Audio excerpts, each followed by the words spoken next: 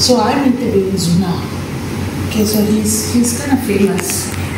Actually, he's very famous last. Yeah, so he's come up with this new book. It's called Cartoon Anti-Racism. So I'm excited. Hope you guys are too. I read his book. This is Fight Through Cartoons. This is what he's been doing.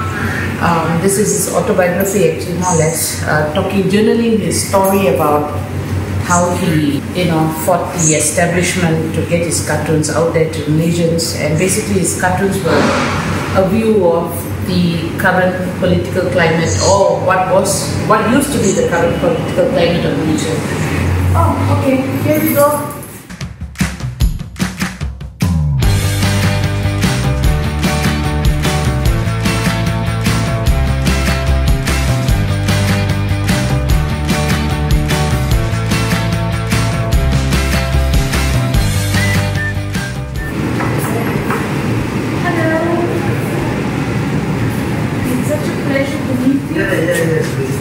Thank you very much for coming. Thank you. Yeah. Oh my God, this is what I imagined your office would be like.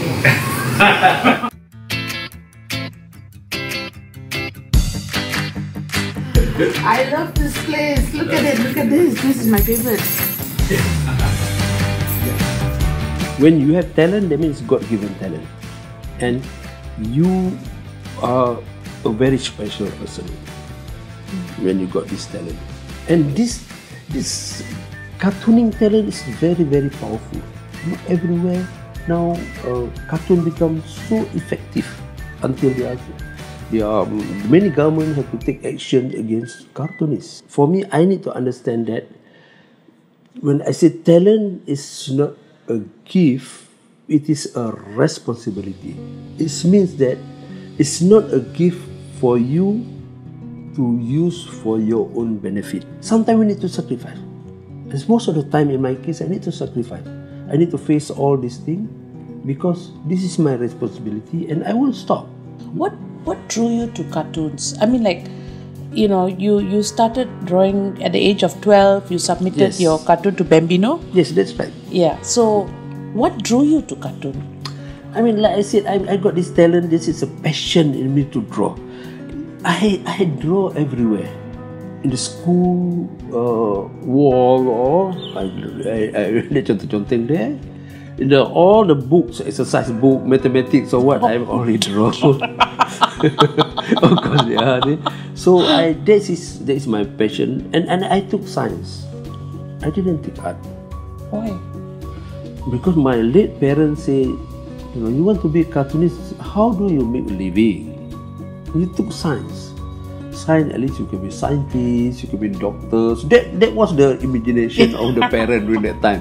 I took science, but I still continue to draw all the time, from age 12 until university. But I dropped out and didn't finish university. You didn't tell your parents for 6 months, that you dropped out of university? Yeah. How did they find out?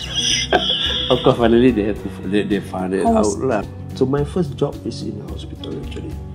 So I do report, I do tests, and but still draw at night. I started to got a column during that time in the Gila Gila magazine. Oh yes. Yeah. At one point, I got 4 columns.